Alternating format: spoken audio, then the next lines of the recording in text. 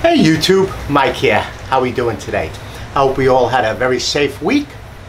Alright, today I have a review on a Calavera product that's not out yet, and he sent it to me to test, and I've tested it now for about a week and a half, and I'm going to show you the product. Matter of fact, it's sitting right here on the bench, but we'll go over that in a second. What I ended up getting was the ETSC 125, which actually is a Christmas present from my wife. And she knew that I was not going to wait for Christmas, because last year she got me the contractor saw with the lockable track, and I waited for Christmas. But this I really want to try out. So I didn't play with this one yet, but I was playing for the past couple of weeks. They had a sample at Woodcrafters. So I was playing with it there, and it is a phenomenal sander. Basically, comes in a Sustainer 2. You get the cordless sander. They give you one pad, the bag.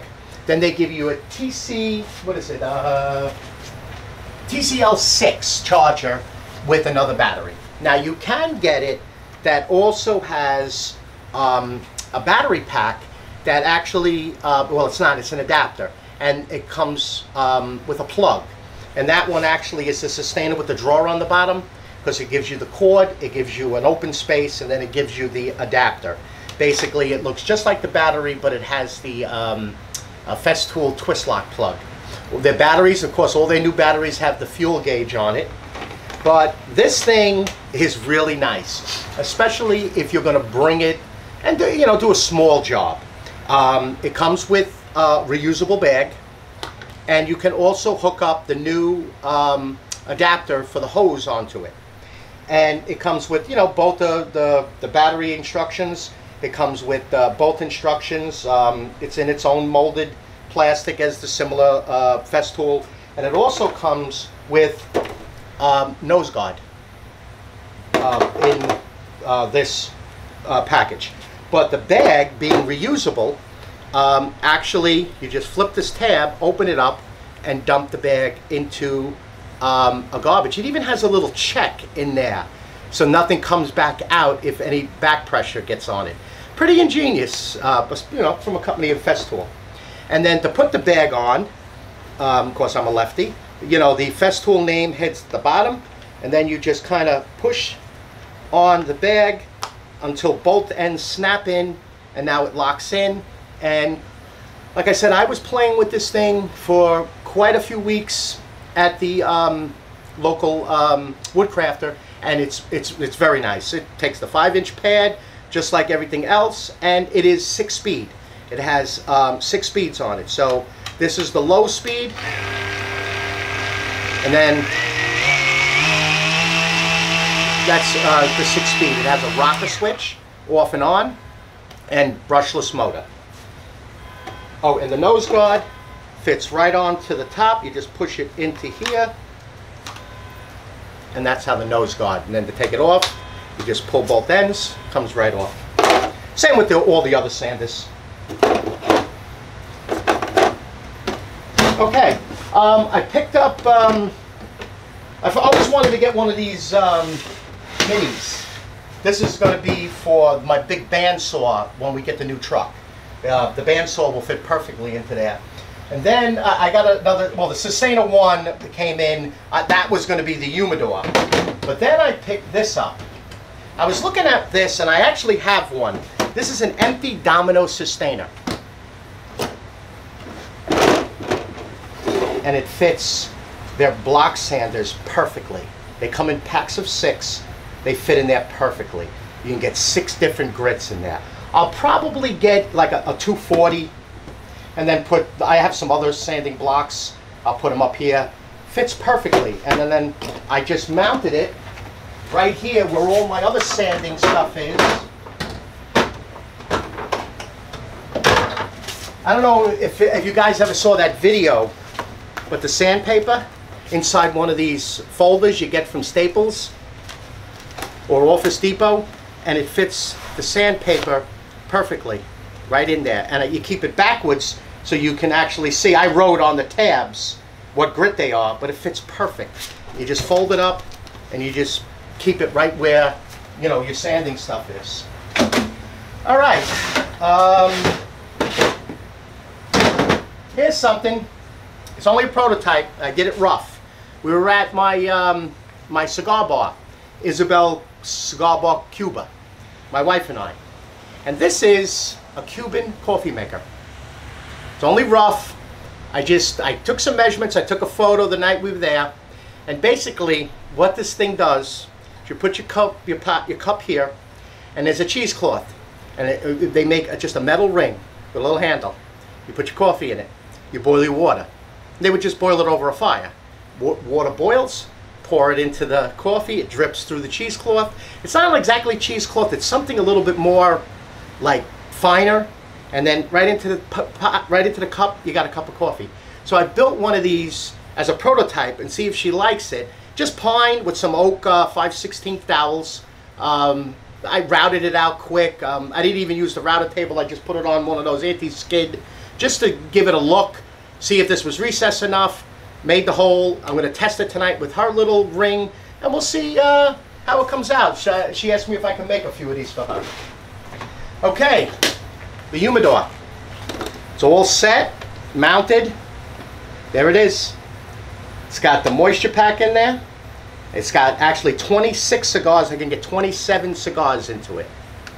And it worked out nice. So far I've had it over a week, and every cigar, I've only had a few in there. This is the first time I filled it. So we'll see what happens in a week and a half or so when I use these cigars up. All right. I started ordering stuff for the truck. You know, I'm building stuff for the truck. And I'm a big Calavera bag guy. I love them. We use them all the time. I ordered another 4-pack from Mike the other day. And basically it's the same bracket that goes onto the MFT table. Here, let me just pan down a little bit so you could see it where I have mine. It's the same thing that'll fit on the table. But it also comes with this mount that you can actually mount to your wall if you don't have an MFT, or your truck, your shop, wherever. It comes with, he gives you even 4 2-inch screws and a very good instructions. Now you can get it alone, 2 bags, 4 bags, but this here we're going to use to mount inside our truck, and that's where we mount our bags. Now we keep 6 of these bags on the truck. Now these bags here, these are bags off my truck. This is a new belt that Calavera came out with. Now, when I bought these bags, I used an old fire department belt. And then I kind of threw one together for my son. We go into houses, we go into attics, working in a big commercial job, on a man lift, to keep screws and so on and so forth. Well, he designed this belt and sent me one. Now, I've been using it now for a week and a half. It is an excellent complement to the bag system. It appears to be, now I don't know, there's no price, and the exact material, it appears to be a very heavy nylon webbing. It has, I'm going to go over this clip, because this is where I'm really excited about this clip, because it's got a big safety feature in it. And it has 16 loops in the belt that you can put a multitude of things on. Now, it is very comfortable. It's not a big, huge web belt that digs into you. We have had it up in an attic. We have had them under a house. And then if you check out my Instagram channel, Michael Latronico, we just started a donut shop where I had to have 3 or 4 of these bags.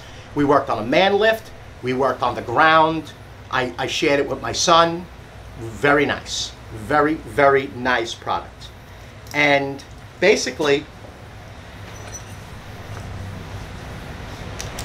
it clicks on. Now you have your bags let me just pan this down a little bit.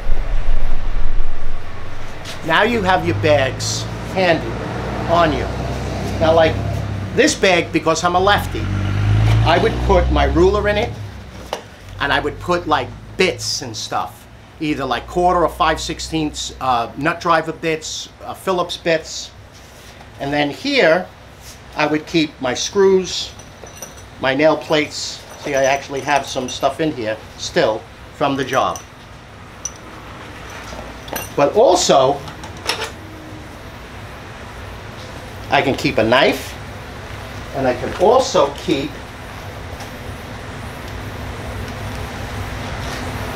a marker. But I usually would keep the marker right in this pouch. Now, the reason that I like this with this belt, if you get hung up, now I'm going to go back with my fire department thing. It was all safety. We had everything that was quick release.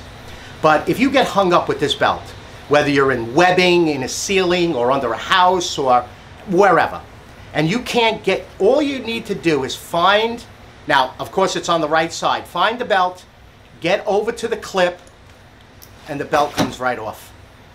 And now you could see what your problem is.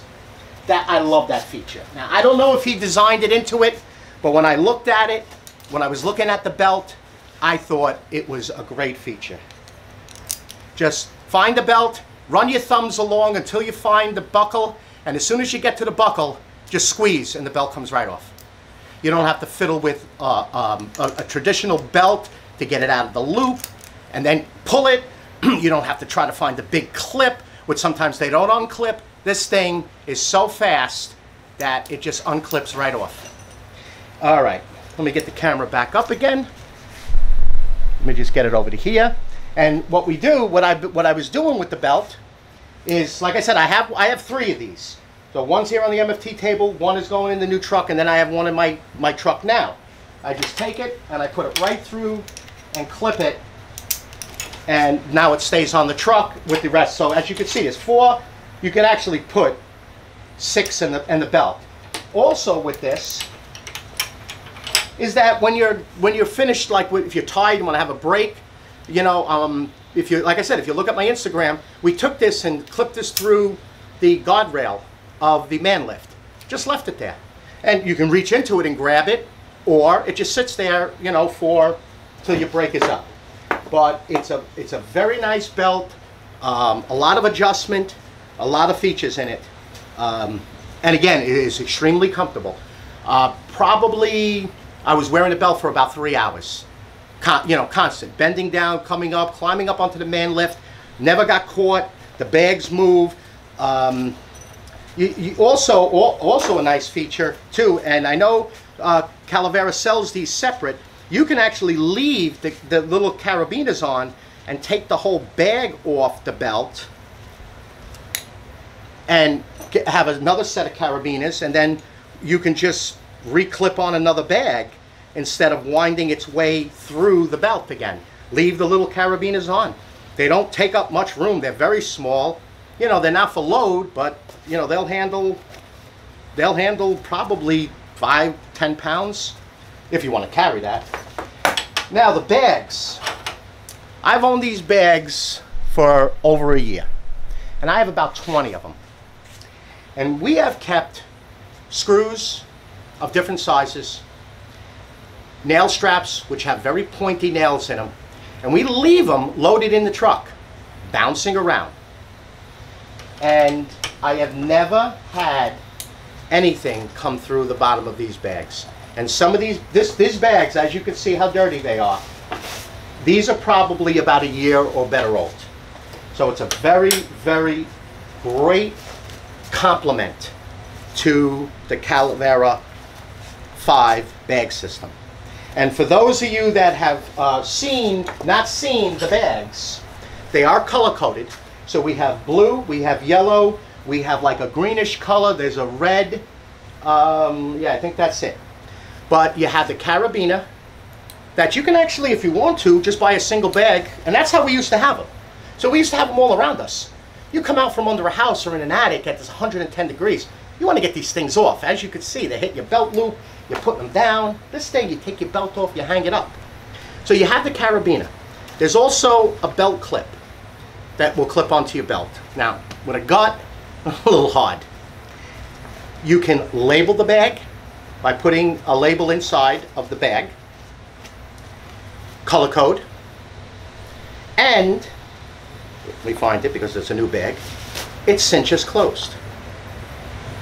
And you know, when we start crawling under a house or crawling through an attic, I cinch these closed because you lose the stuff as you go along. Because you know, even though the bag is hanging down, it gets caught up, it gets flipped, it dumps the stuff. And you want the stuff there when you get to it. So all I do is just put my fingers in there and spread the bag open enough that I can just get my hand in it and pull out what I need. Very nice, and it's a very heavy nylon with an extremely heavy bottom. All made in the USA. Very nice product. I will include all of the his link and the model numbers in the descriptions below. They also are the Diamondback Tool Company, which is a very good leather work belt. Okay, I think that's it, YouTube. I think we covered everything, and yes, my next video is going to be the setting up and adjusting of the MFT3 table, and that's it. Again, I'd like to thank everybody for all of the subscribes. I think I'm closing on 1,600. All of the comments and all of the likes. Check out my other channel, The Renai Guy, which is going quite well. With that, this week alone, I think I had about 32 between emails, phone calls, and messages about problems all around the United States with the Renai tankless heaters. So that's going pretty well. The Renai is very happy with it, and so is my distributor. All right, check out my Instagram, Michael Latronico. You'll see all of the my job videos, photos. And that's it. You all be safe out there, and I'll see you on the next video. Bye-bye.